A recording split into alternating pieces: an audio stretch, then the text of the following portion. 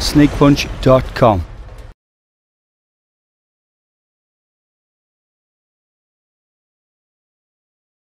This session we're going to talk about the guards. Okay, there's loads of different styles, but I'll try and give you 2 or 3 different ones today. Okay, you can have the high guard, which is here with the hands nice and high. Okay, so just to stop the punches coming in.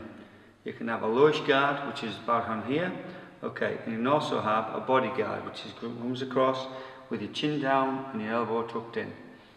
Okay, so for instance, if you're in close, you really want your guard high, because if your head's up close, you're going to get caught with punches. So you want to keep your hands nice and high and be able to throw your punch, bring it straight back.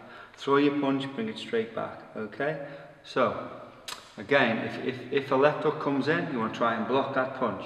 Okay, you also got to remember, if there's a body punch coming in, you've got to try and block it with your elbows. Okay? So it's very important, don't be too wide. Some people do stand like this, that gives you a wide open target to the body. Okay, so if you keep your elbows tucked in, not too far hunched over, because you're not going to be comfortable like that. Some people do, but I don't think it's comfortable. I'd rather be relaxed. Okay, and see the punch coming, you have a block to the head, block to the body. Block to the head, block to the body. Okay, you've got to feel natural with it. Okay, and the only way by doing this is by practice. Okay, this demonstration, I'm going to show you 3 different defenses of the guard. Okay, the first one being the high guard. So if someone's coming in with hooks, you're going to stop them like this. Okay, someone comes in with a low, so the body punches.